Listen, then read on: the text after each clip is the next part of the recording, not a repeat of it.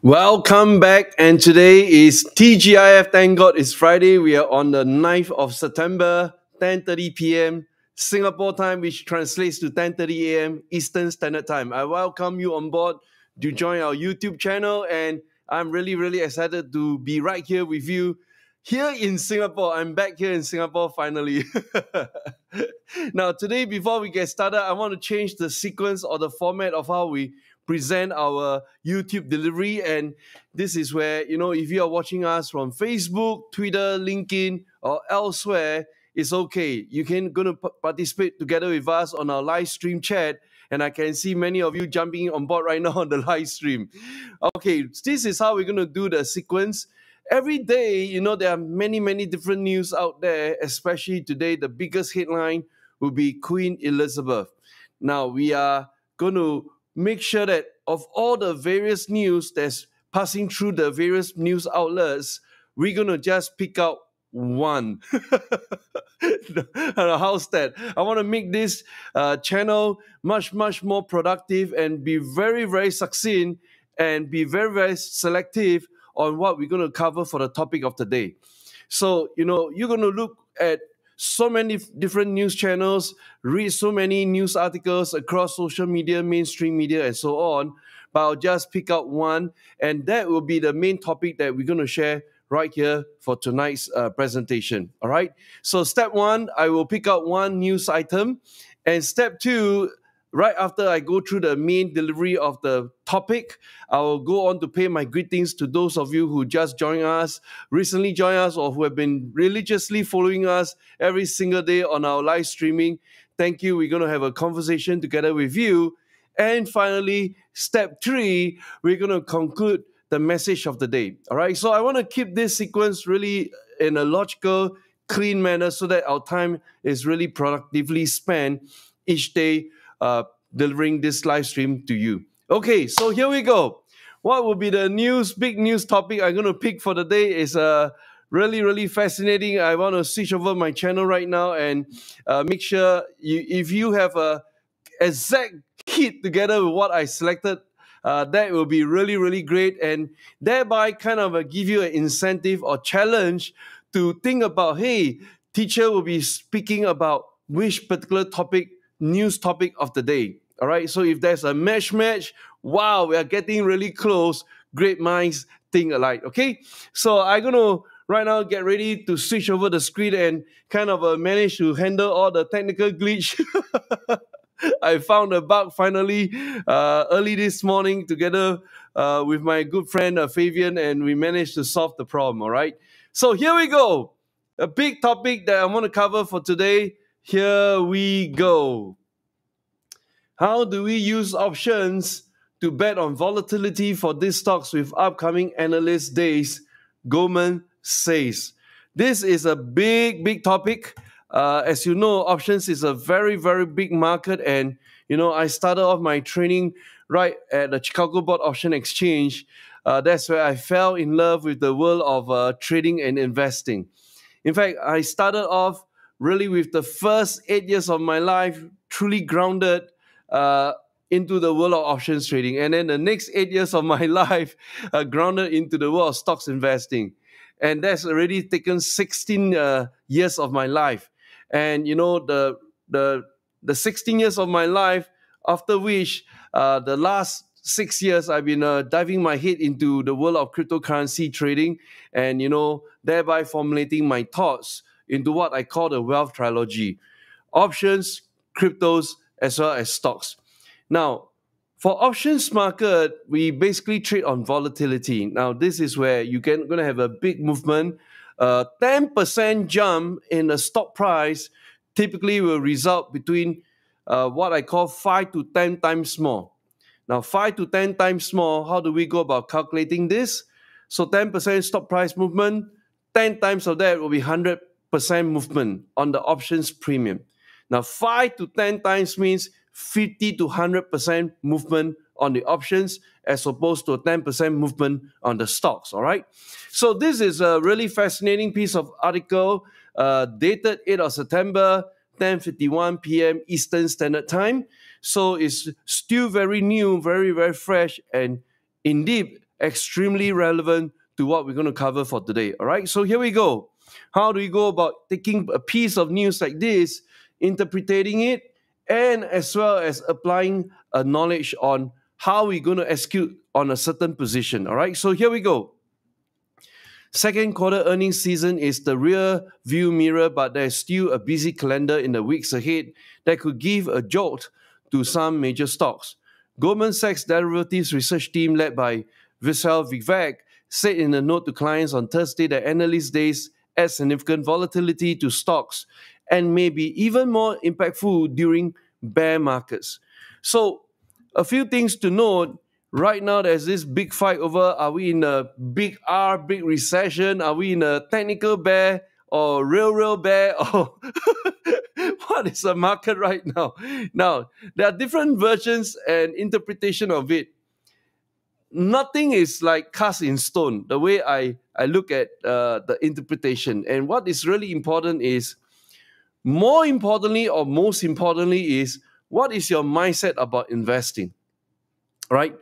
Does it mean that if everybody say and proclaim to you we are in a recession, means that you take a step back and say, holy moly, I'm going to step out and step back, I'm not going to touch investing anymore?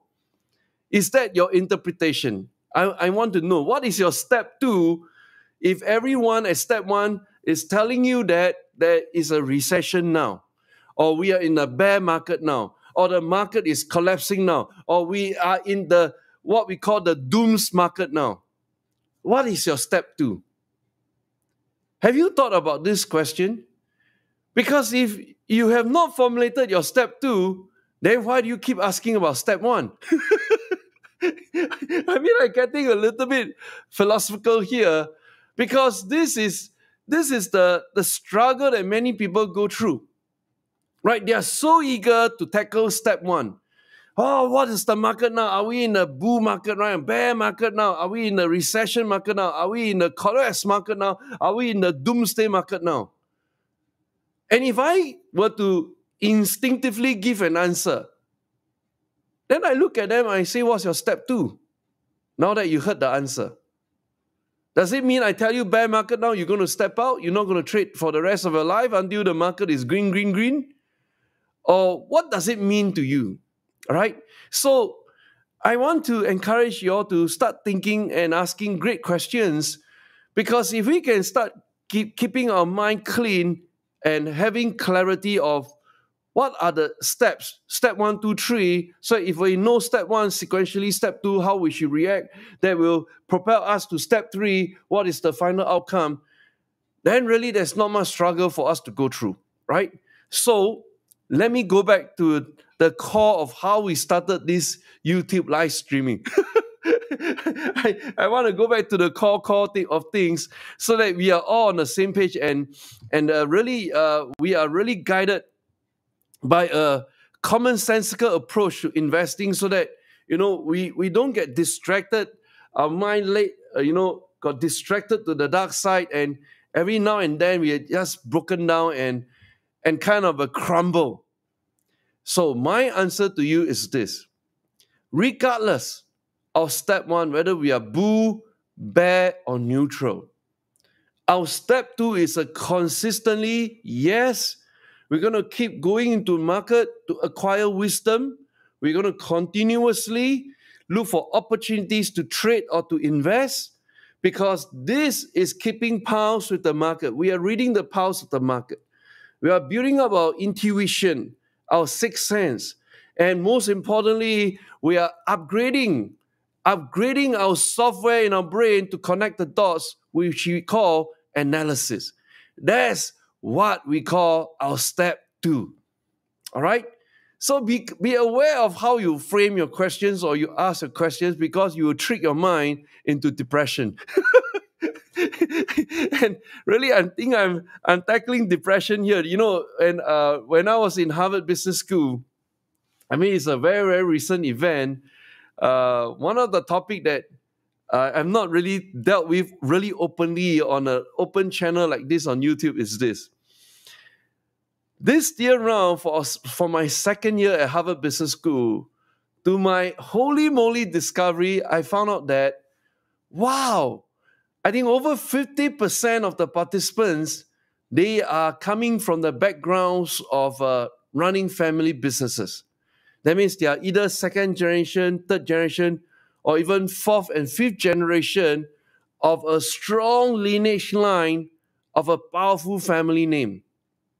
And in fact, you know, one of the guys seated next to me in the first week, he was the fourth generation, holy moly, the fourth generation, the largest milk supplier in India.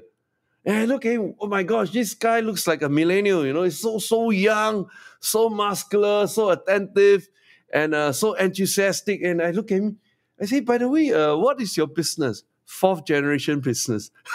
Wow. and you know, I got kind of a big takeaway from that.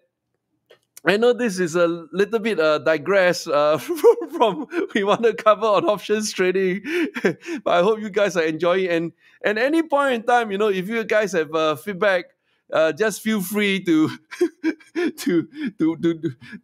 go to the live stream chat and let me know. All right. So I hope that I don't distract you from the core teaching itself. All right. So let me come back to the family business, and I want to make a conclusion about it. I'll be diving deeper into this topic of family business when I meet up with my students in next week, Cozy live trading event. All right. So this is where I can share much more deeper insights outside the purview of the public eyes, but within the close protection shield among my students community. All right. So I'm just reminding myself I'm right now speaking in the public domain. Okay, what is the thing about family businesses, and kind of I got a major breakthrough out of it.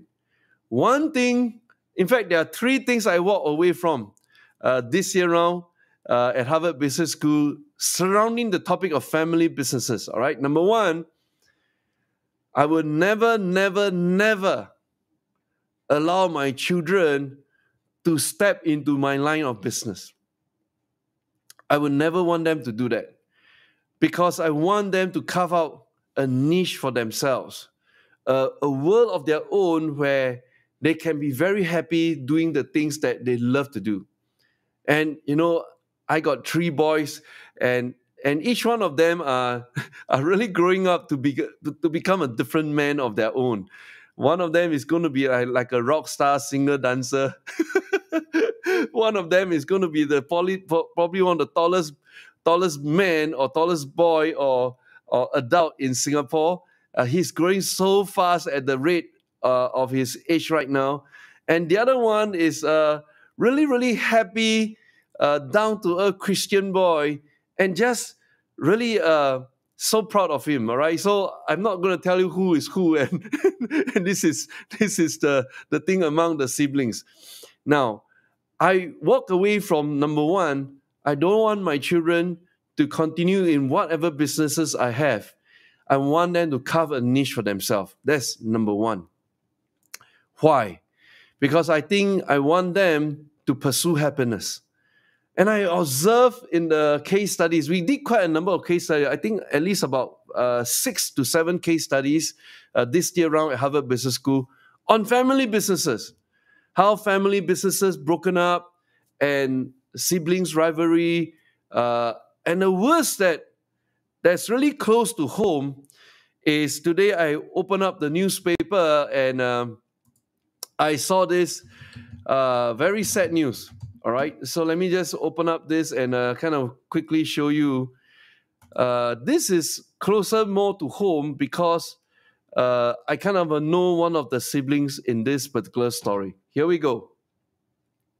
Ex-president, which is referring to the Singapore president, Ong Teng Cheong's sons. Hang on, let me just close off that. Ex-president Ong Teng Cheong's sons took former sister-in-law to court after much deliberation, heartache, lawyer says. All right. This is a big fight between Ong Zibun and what's the other guy name? I can't remember. Ong Ziguan and Ong Zibun. All right. So I happen to know one of the brothers. And anything that's a fight between siblings is always a very, very ugly sight. Now, this happens to Singapore's former president, Ong Teng Cheong. And you also get to read about the Singapore very famous founding father, Lee Kuan Yew, and his children fighting it out in not just in the open courts. I don't think they went to court. They went all the way out to Parliament, where it's such a ugly end. I don't think there's even an end to begin with. All right, so this is the part that it pains a lot just to read stories like this. And that's the reason why, number one, my takeaway is I don't want them to get involved in my business. I want them to pursue or open up their own path. Second big takeaway is this. The moment you have a business to pass on to your children, and in fact, this was shared by one of my classmates at Harvard Business School. He's second generation, right? And he openly shared with us that there's only two outcomes for the one stepping into the shadow of the parents or the grandparents. Two outcomes. Number one, either you become very, very conservative, you don't do much. Because the family is very so rich, right? You don't do much. The money is well managed by managers or corporate executives or by bankers. Every year they just make another 5 to 10% more. They are still super wealthy. So most of them would not want to destroy the family wealth, and for fear, they destroy the family legacy and they become a scary cat. They don't do much. They just want to preserve the wealth. All right, so outcome number one. Or outcome number two, they try to do even much more than their forefathers, and they say, I want to overshadow my ancestors. That's where they take on much bigger risks. And this is the part that, friction starts to break up the family. So this is like play out in Bollywood, in Hollywood, in whatever wood that you call it. Very, very common, all right? So that's my second takeaway. And the third most important takeaway, I believe, is this. When you pass on a family business, it always dawn on the successor what exactly the successor wants to pursue becomes secondary rather than to continue the tradition. And kind of my interaction with my classmates, those who take on their family businesses, there's always a certain angst in their voice, in their sharing, when they talk about their family businesses. First, they have to pay a lot of respects to their father or to their grandfather and all that, but the things that they truly want to do has been thumbed down, all right? They are not given full authority. They are just a corporate manager appointed by the father or by the grandfather. So they have to stay many, many years under this shadow of the bigger forces above them. And I do not know what's the outcome of staying under that shadow for many, many years. Does it make the person a better man or a weaker man? I do not know. Some may turn out to be a stronger man or a greater man, right? But I think majority, when you have been thumbed down or been cast in shadow for a long duration of time, and suddenly you allow the guy to have full freedom, I don't think it's that simple. All right? Seriously. So why I delve into this topic? Because the most common question coming from my classmates, especially those from family businesses, they always like to ask me first thing in the morning, Clemen, what's the market today? And after some time, the first 1 or 2 times, I happily responded. The third and fourth time onwards, I'll look back at them. So what if I tell you? What's your step 2? And then they go, ooh? And that's how we arrive at this discussion today. So what if I tell you there's a recession or there's a bear market? What is your step 2? I want to know. And, they don't even know how to react. And I take this into the context of where we are today. We bring back to the topic right now. So when you read a topic like during bear market, during recession market, during doom market, doesn't matter. What matters most is what is your step 2 regardless of the market direction. All right. So this is what I want to cover on these 2 keywords called bear markets. All right, we continue. Wow. Spend quite some time just on the 2 words bear market. All right. And let's continue with the remaining parts and then we delve into the individual stocks. Analyst days have historically been an important catalyst for stocks and especially so in periods of macro uncertainty. Our analysis shows the average stock across our study moved plus minus 2.3% on analyst days between 2004 to 2022 year to date. This increased to 4% in 2008 and is 3.6% in 2022 year to date, the note said. All right, and we continue, press on. Okay, I don't review to you the companies yet. And we finished off this paragraph. Goldman's research shows that buying straddles around analyst days have returned above 6% on average since 2004 and 8% this year. A straddle is an option strategy that includes buying a call and a put with the same expiration and strike price. When a strike price is at the money or equal to current stock price, the straddle serves as a bet on volatility in either direction. All right? So let me address the topic of straddle and then we dive into the individual stocks.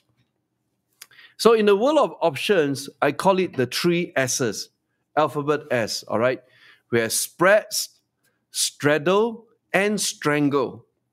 And then from that 3 S's, we branch out to covered call, iron condo, butterfly, and all in there are about 56 different options trading strategies.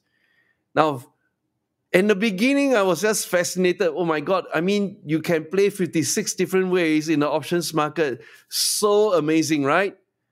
Until I challenge you, play each of the strategy with real money, real emotions attached.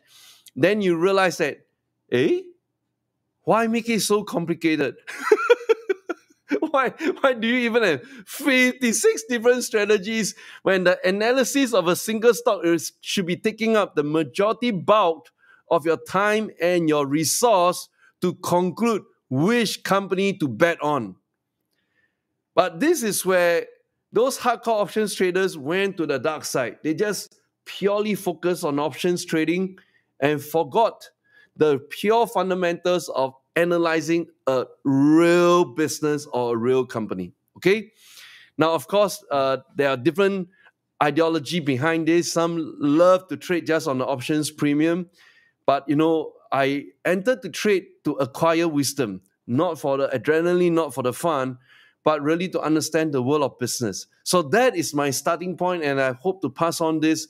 Perhaps you can call it values or passion or the ideology or philosophy behind investing. I like to pass on to you this thinking behind it. Okay? Now, we covered the whole article, and before I unveil to you what are the companies that's being mentioned in this piece of news, let me pay our greetings to those of you who just joined us on the YouTube Live, as well as Facebook, Twitter, and LinkedIn. Wow! Now, let me switch on my live chat, and thank you all for your patience with me. The past few days, I've been faced with so many glitches. And let me just type in right now. Welcome back. And who is in the house right now? you can start chatting away and I can see you on the live stream. Here we go. All right, who's in the house?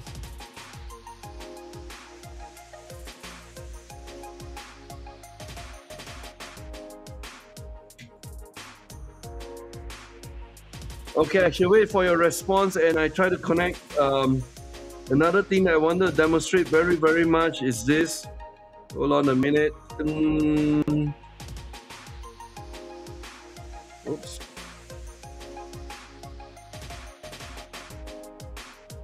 There we go. Okay. Who's in the house today? Wow, let me read out. Hold on a minute. I need to trace back where I post the message and okay, I see Isabella. Let me just off the music, it's very distracting. There we go. Pay my greetings to Isabella, Jeanette. Good to see all of you. Eltin, Jerica, Wilson, Emmeline, Ronnie, Benjamin, CK, Kelvin, Gerald, John Trent, Dizu, Jamie, Paul Green, Thomas, Ryan, Buckyu, Angel, Rose, Kinip, and Carol. Wow, so many of you are in the house tonight, and thank you for spending time with me on a Friday night right here in the program. All right, really, really excited to see all of you here. And of course, you know, this week has been like, I think I'm kind of a semi-conscious because I didn't realize until one of my friends reminded me that you don't recover that fast from a jet lag. I thought I recovered, and that's perhaps, you know, I may think that I recovered, but semi-consciously I'm still still floating in the air somewhere. All right. So I wanted to do quite a number of things and kind of not smooth in the technical execution. But I want to show you this thing right now. Right. So here we go.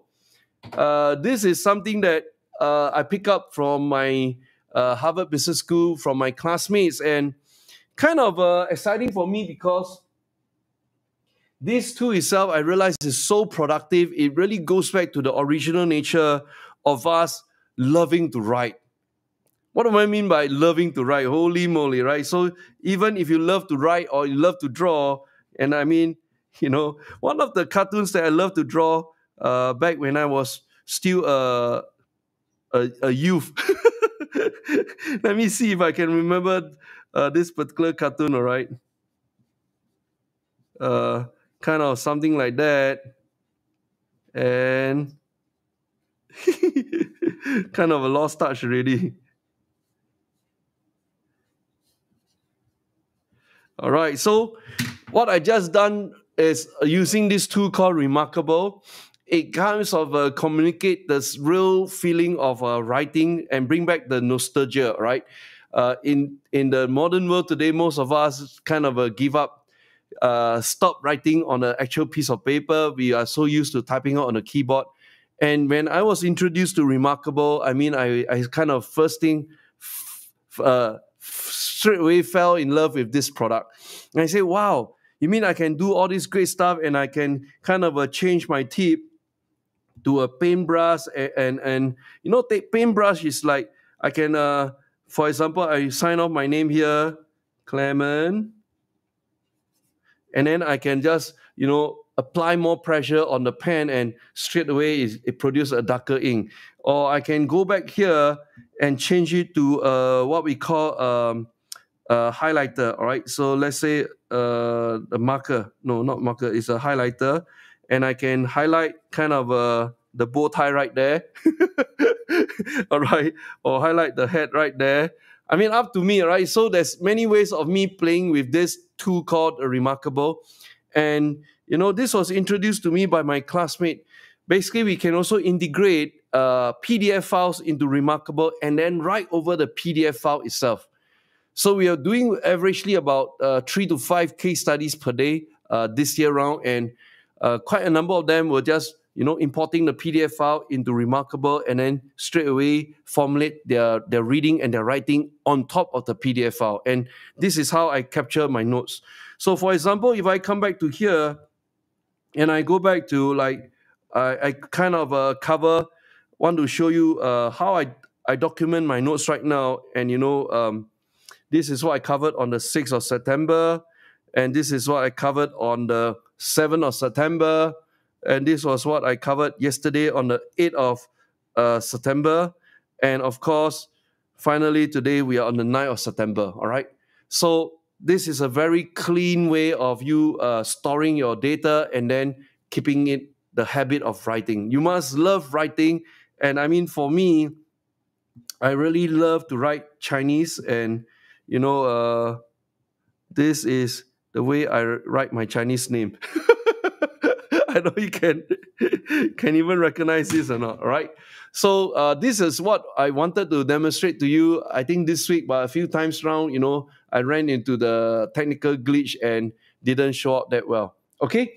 So with that, let me switch back, and thank you all for joining us here on the live stream. Really, really happy to see all of you. And with that, I want to finally end off with the article and make it productive for our session right here tonight. Okay, so here we go. We covered just now, and we arrived at the part where we are talking about which are the candidates that Goldman Sachs they are actually looking at. Here we go.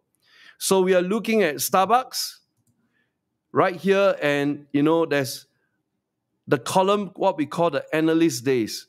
And this is where you become extremely volatile.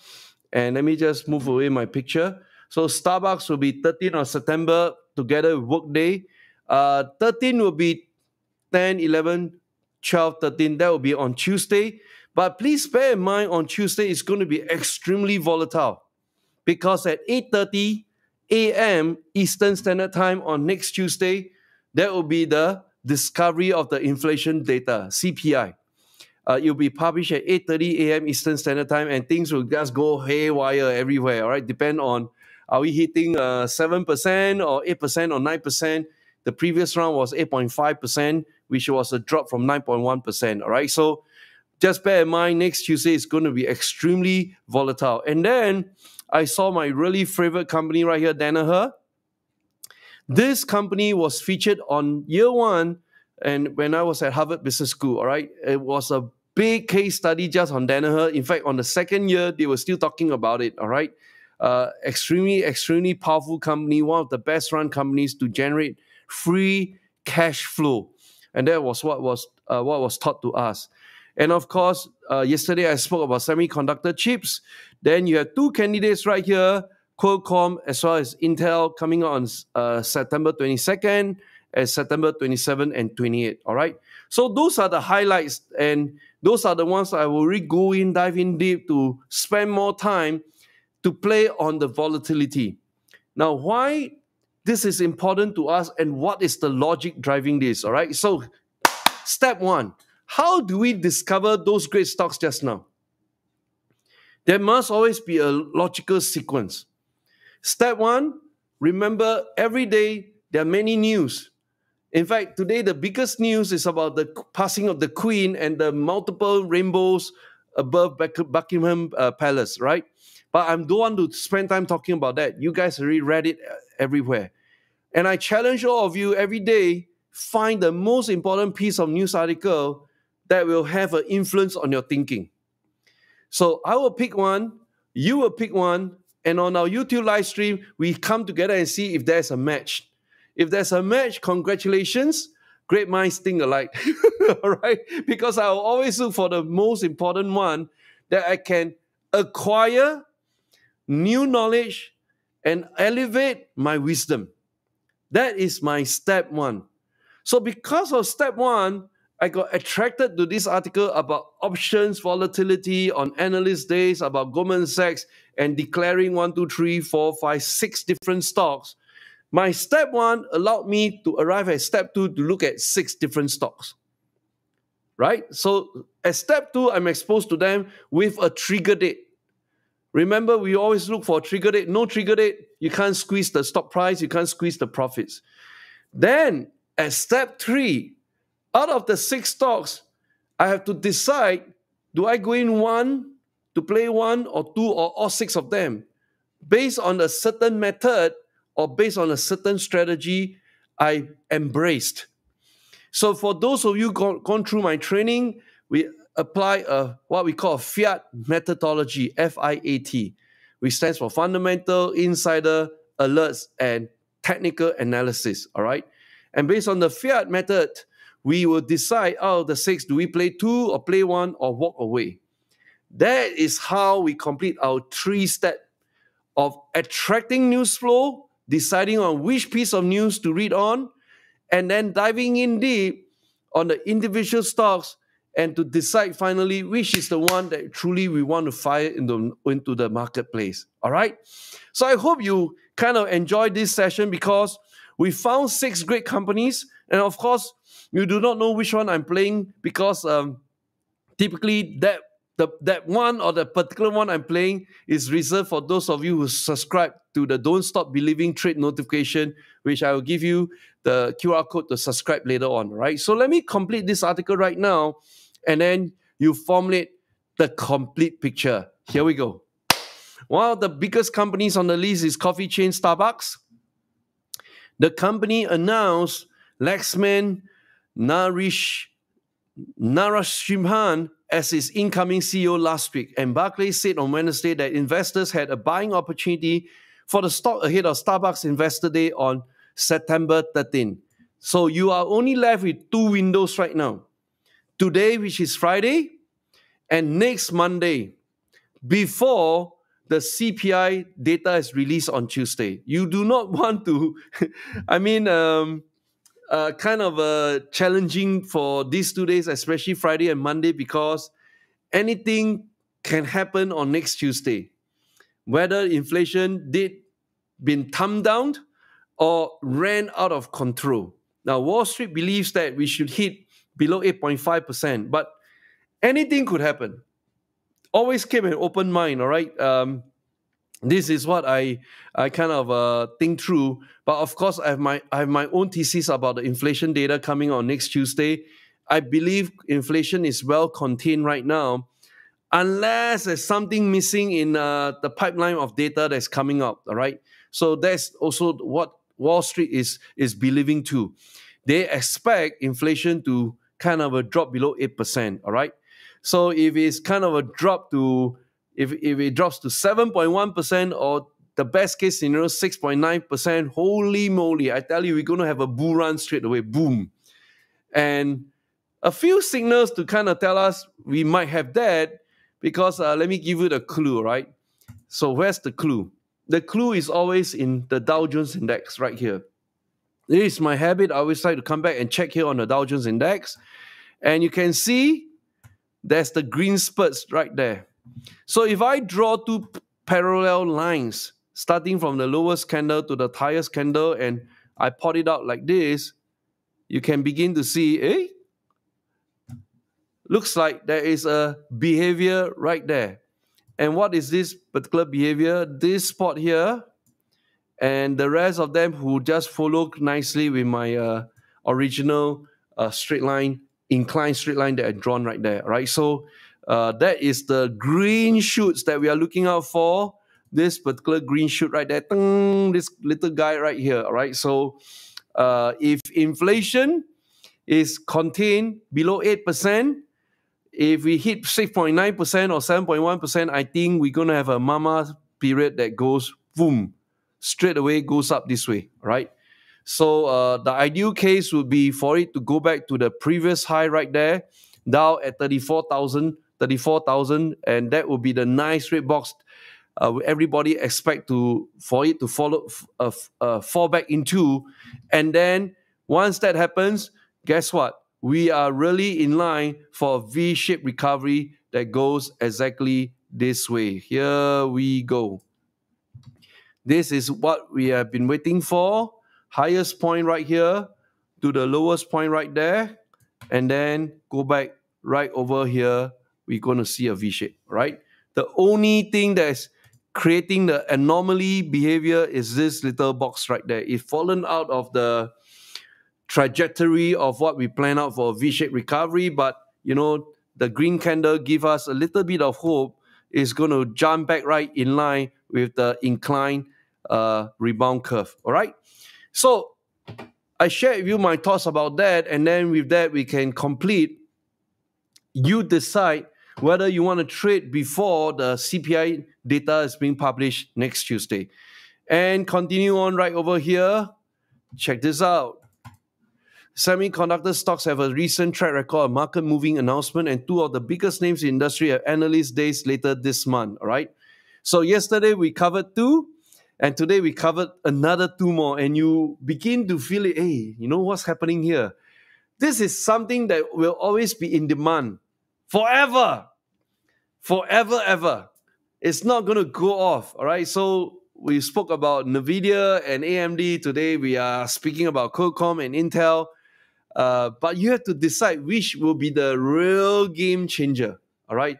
In fact, the hidden Trojan horse is actually Taiwan Semiconductor TSMC, and that's another story by its own. All right. But let's focus on option volatility. We have Qualcomm, shares down about 30% this year as an auto-focused investor day on September 22. And Qualcomm is also a supplier of chips to Apple. And I spoke about Apple 14, iPhone 14, as well as the iWatch Ultra. Oh my God, I'm very, very seduced by the iWatch Ultra. I just checked with my wife today. My house alone got 3 iWatches already. Okay, hold back. Okay, next is Intel has a 2-day event focused on innovation near the end of this month. Shares of Intel down more than 40% year to date and hit a new 52-week low on Thursday, all right?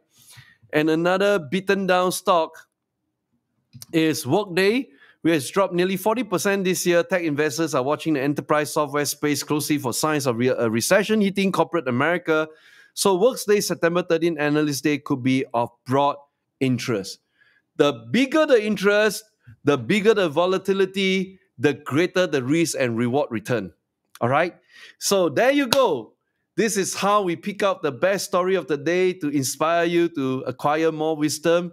And thank you so much to all of you who joined me today for the live stream. I hope you have enjoyed yourself, and I look forward to seeing you guys again tomorrow. So again, every day before you come to the live stream, we kind of change our format. Let me sum it up right now. Number one, before you enter the live stream, go and pick up the most important news article of the day that will give you the wisdom, that will give you the insight, that give you the ideas on what you want to trade for that day.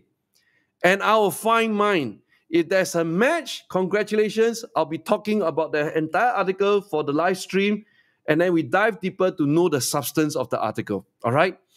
That's number one. Number two, during the live stream, I'll be cross-sharing many ideas just from the article itself, and then we dive into the individual stocks. Now, typically, the article will cover about 2, 3, 5, 6 different stocks. Now, I will always have a bias towards one or two of them, which I'll trade for the night.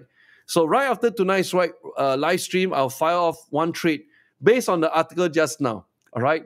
But this is reserved only for those who are my subscribers at Don't Stop Believing Trade Notification, which I'll show you the QR code, which you can subscribe later on. And number 3, just to have a kind of a conversation with all of you on the live stream, and it's really touched my heart very, very much every time I see you guys participating and engaging with me on the live chat. Thank you very, very much. All right. And I'm just getting ready for next Thursday, Cozy Live Trading. That's our big event every month. I host 2 of such events and catch up with the students on a 5-hour in-depth sharing. All right. So that's all for today. Thank you very much. I shall look forward to seeing you guys again tomorrow, same time. Thank you, and God bless you. Goodbye, everybody.